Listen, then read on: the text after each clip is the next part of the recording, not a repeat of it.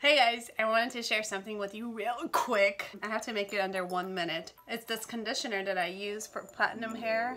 I always have a problem with this lighting. It's Evo Fabuloso. I am not getting paid by them. I just really love it and I think you guys should know about it. You gotta use gloves with this stuff. And I don't have any here, so I'll be right back. You are supposed to towel dry first. Get it everywhere, up close and personal. Just wait 3 minutes.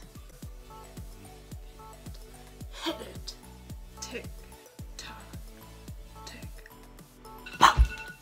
This is what it looks like after using it. Not like a drastic change, guys. It helps. I love it. And it's like makes my hair really smooth too.